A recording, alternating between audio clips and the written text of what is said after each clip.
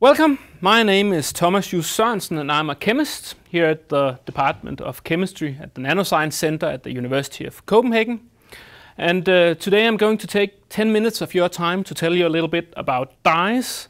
Dyes are molecules that interact particularly well with the visible part of the electromagnetic spectrum. So in order to understand how dyes operate, we're going to talk a little bit about how light and molecules interact. So dyes and pigments are amazing molecules. If you look around today, you'll see many colors on houses, on clothing, and also in art. And all of those colors wouldn't be possible if we didn't have dyes and pigments. So in the world before dyes, we led a life without color. It's not exactly true because nature has always been colorful and beautiful. But we didn't have access to pigments in order to paint our houses or to dye our clothes. And today we have dyes not only in these functions, we also have dyes in our laptops, in the screens of our computers, in our fluorescent lamps.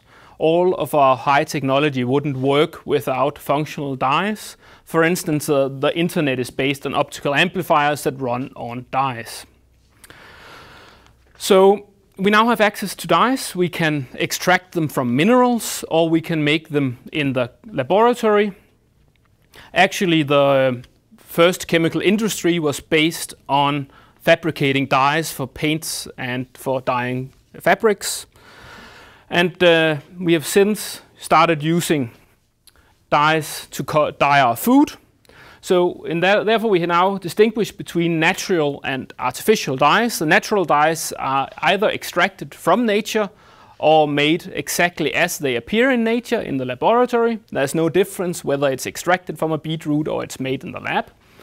But we also have artificial dye colors, food colors, and particularly the blue is difficult to find in nature, so we make that in the lab.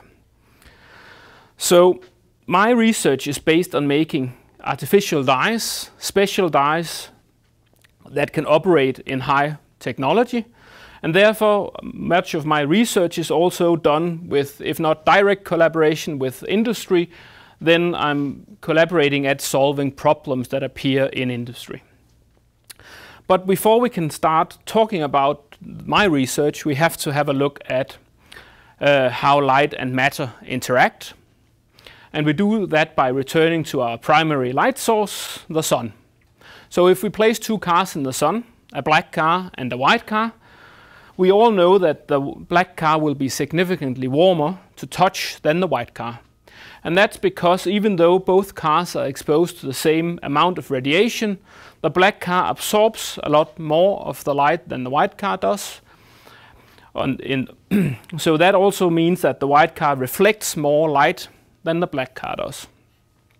So that gives us the two first processes we need to understand if we are to understand light and matter interactions. So when light hits an object, it can either be reflected or it's absorbed.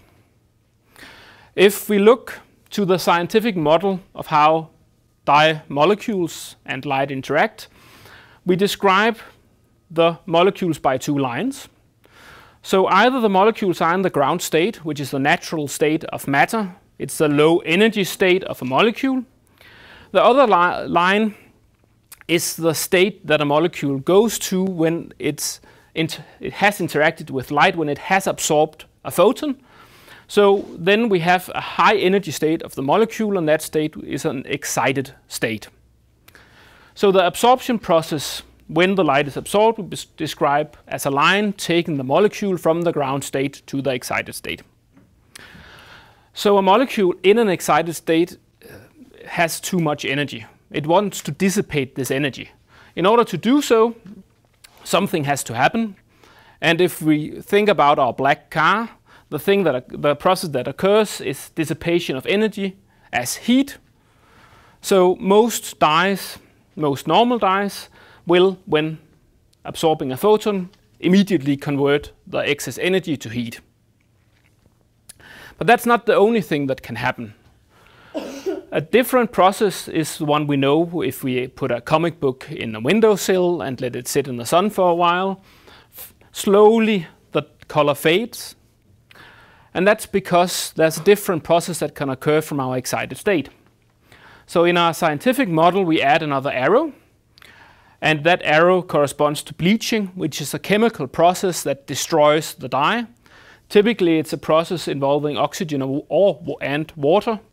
And two things can occur when a dye is bleached. We can either destroy the molecular structure, making the dye colorless, or we can destroy the dye completely, essentially turning it into ash. So now we have a scientific model for all the processes that occur in most dyes, in most normal dyes. So here's a picture of Copenhagen, where we have a series of beautiful colored houses. So most dyes has just one function, that is to make our life interesting. And those dyes just do those two things we saw before. They absorb light, generating color for our eyes, and they slowly fade. My research is concerned with special dyes. Dyes that does just only do these processes, but they do more. So they can also, when absorbing light, emit it again as light in a slightly different color. So the dyes I work with are fluorescent dyes, or luminescent dyes, or phosphorescent dyes. So in our scientific model, we have to add another process, and that is again a light process, so a process that involves light. So in the special dyes I work with, we have, after light absorption, the option of light emission again. The problem is that light emission only occur if the conversion of the excited state energy into heat is slow. So light emission is a slow process. So the molecule spends a lot of time in the excited state, which makes bleaching highly probable. So it's important, if you want to make a good fluorescent dye, a good emissive dye, that you eliminate bleaching. And my research is focused on making dyes that do not bleach at all. And I do that, so eliminating this process. And I do that in two different ways. We work with dyes that are based on carbon, nitrogen and oxygen. So this is called organic dyes. And the organic dyes we work with do not bleach, which is quite unique. There are maybe 2 or 3 different classes of dye that actually do not bleach. One of the other types are actually what makes Ferraris red. So it's in the paint of cars. Our dyes are not like that, but they are fluorescent. A different way of making dyes that emit but do not bleach is by cheating and using the lanthanides, which are a group of elements situated almost always at the bottom of the periodic table. That don't make them less important, it's just a nice way of putting them, nice place to put them. So these elements are amazing in the sense that they can absorb light and emit light in different colors. So in these glasses are 3 different types of lanthanides, and then the 3 different types mixed in one dye molecule. And as you can see, different elements can emit in red, green, and whitish blue. And because they are elements, single atoms, they cannot be destroyed, so they do not bleach. So why is it important to have emissive dyes? Why is fluorescence important? So most of our understanding of healthy biology and disease comes from the fact that we can see and follow processes within the cell. So in order to actually understand the cell, we need to see it. And that is done by fluorescent microscopy, where we attach dyes to specific parts of the cell. It could be the nucleus, the cell membrane, different structures within the cell. Or it could be we attach a dye to a specific disease marker, an enzyme, a protein, and we follow how that protein behaves in healthy tissue versus diseased tissue, and we can try and understand how we can cure a specific disease.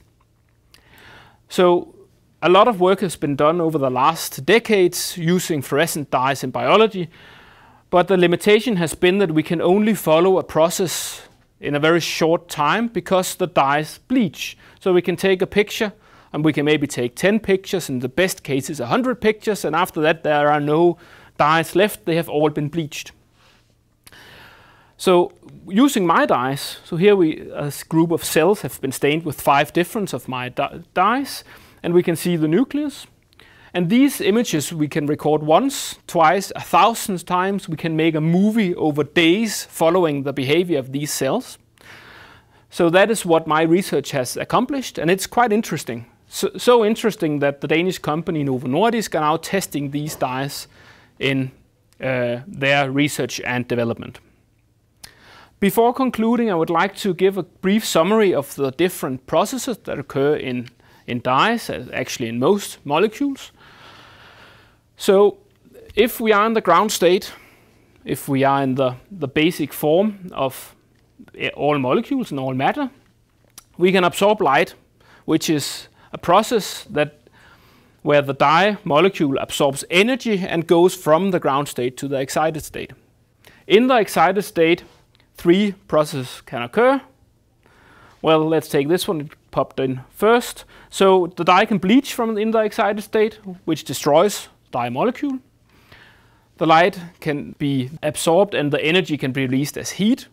So these are the 2 processes that occur in all normal dyes, in all normal matter.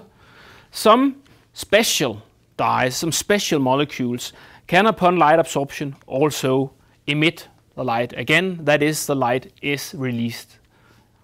Light energy is released again as light. And that's what gives us phosphorescent lamps.